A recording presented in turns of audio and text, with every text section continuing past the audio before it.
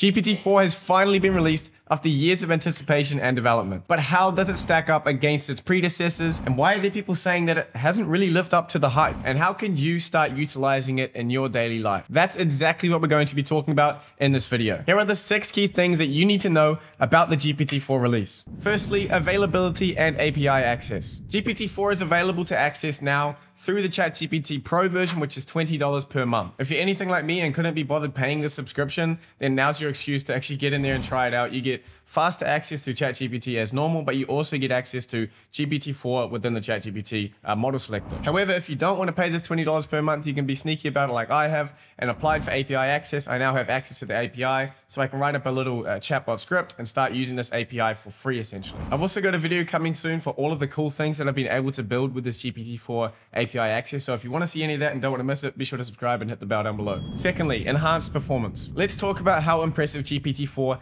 actually is. This model has outperformed its predecessors in a number of ways. Firstly, it is able to ace the bar exam with a top 10% performance. It's been able to pass the ACAP exams, which are good enough to get college credits with, and its ability to understand code is evident in its LeetCode programming question results, which are far beyond previous models. So it seems that in terms of intelligence, this model is more intelligent, it understands things better, and more like a human than the previous models like GPT 3.5. Thirdly, the increased input limit on this model is insane. We have seen an explosion in the word limit from GPT-3 to GPT-4 from 3,000 words to 25,000 words. If you've ever tried to build applications with GPT-3, you'll know that this is one of the major issues we run into constantly, and there's all sorts of things, this entire ecosystem of things built around this issue in order to get around this limit. By expanding the token limit this much, it opens up so many opportunities for people to build applications without all the sort of additional stuff you used to have to use in order to get around that token limit. Essentially, this is going to lower the bar and make it easier for people to build applications because you don't have to do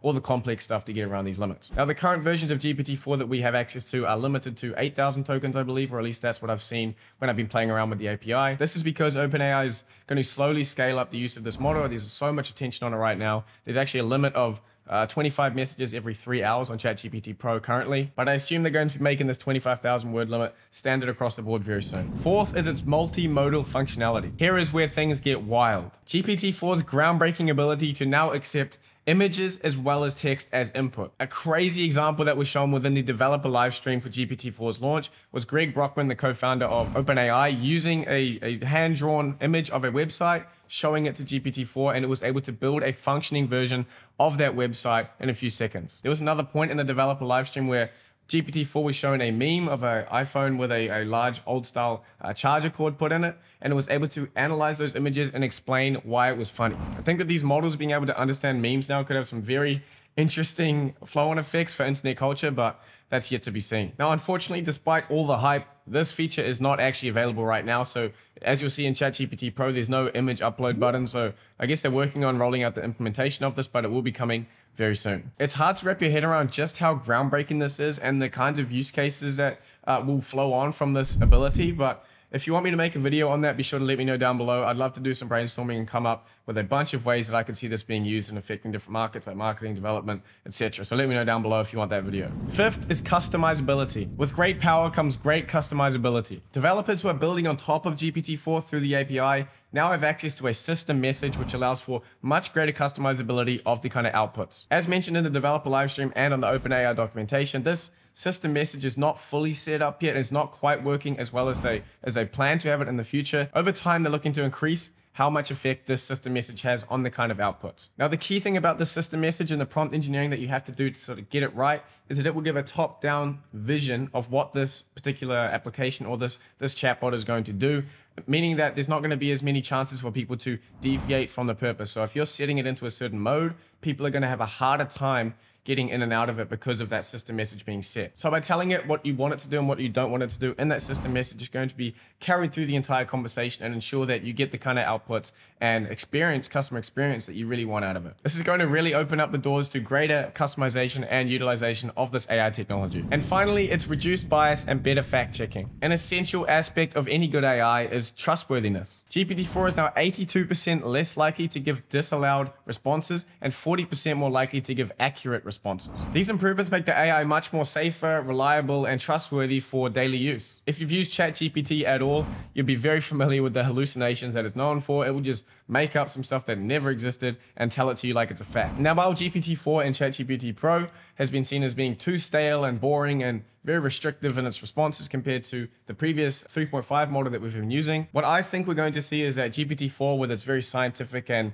sort of bland responses, is going to be used in a certain use case, and then the older models like ChatGPT 3.5 that you're familiar with using, that are good at different things, are going to have its own use case as well. So I think we'll see a bit of a divergence in how these things are being applied, but it's good as developers and as business people looking to build within the space that we have different flavors available to us essentially through these models. Now, despite its fantastic capabilities, GPT-4 does have its share of downsides. Firstly, are the slower processing speeds. GPT-4 does know how to deliver, but it comes at the cost of slower output speeds compared to the lightning quick GPT 3.5 Turbo, which we've all been using recently. This could be caused by a number of factors. Firstly, just the model is more complex and sophisticated, so therefore it takes longer. Secondly, the token limit is greatly increased at the moment, so from 3,000 to 25,000 is a huge jump, more tokens mean more time to process, etc. And finally, because we are in the early stages of its release, OpenAI doesn't necessarily have the compute power and the ability to push this out on a large scale. We might see a jump from GPT-4 to GPT-4 Turbo like we saw with GPT-3.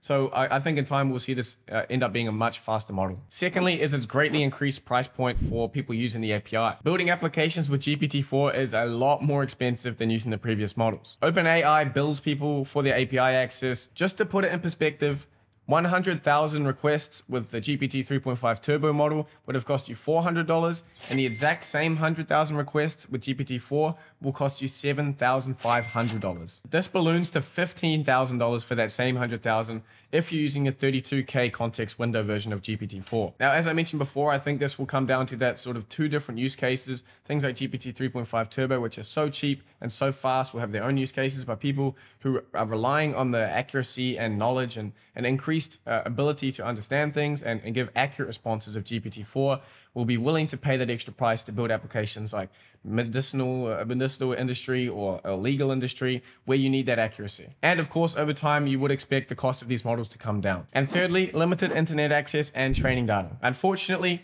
OpenAI has not built GPT-4 to have the ability to search the internet to get recent information, as we'd probably all hope. If you're talking to it through ChatGPT Pro, you'll see that it has basically the same knowledge cutoff as the previous model, so it doesn't have all the more recent information from sort of 2022 and 2023 so far, which is a pretty significant limitation, I'd say. Now, if we're looking at something like Bing Chat, which I believe has been confirmed recently that it is actually and has been using GPT-4 the whole time, being able to query something and get the latest information that has actually come from sources on the web is a huge factor, and I think might be a little deal that Microsoft has with OpenAI. Look, please don't add this feature into your publicly available API access. We want to keep it sort of locked away in this Bing Chat version that we have. Will we get access to the search functionality eventually? I think so, but as of the current version, we don't. So, does GPT-4 really live up to the hype? I would say what we've seen here is more of an incremental step from GPT 3.5 to GPT-4, not on the level that we saw from GPT-2 to GPT-3. In my interview with Paul Jacobian, the founder of Copy AI, which I'll link up here, great interview if you haven't seen it. When Paul was playing around with GPT-2, he said that 1 in 10 answers would be good. And he said the jump from GPT-2 to GPT-3 was from 1 in 10 answers being good to 9 in 10 answers being good. So that is a huge jump we saw from GPT-2 to GPT-3. Have we seen that kind of massive jump from GPT-3 to GPT-4?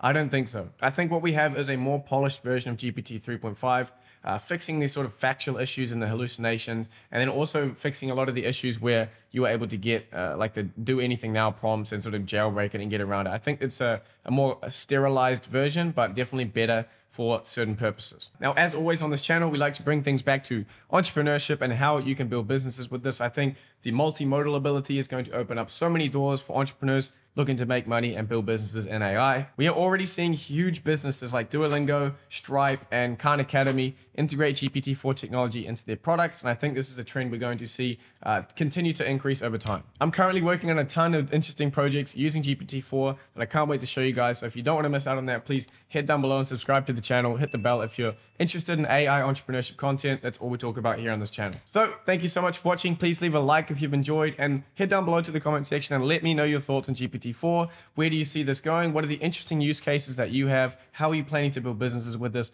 I want to hear all of it, and the community does too. So head down there, leave a comment, and that's all for today. Thank you so much for watching, and I'll see you in the next one.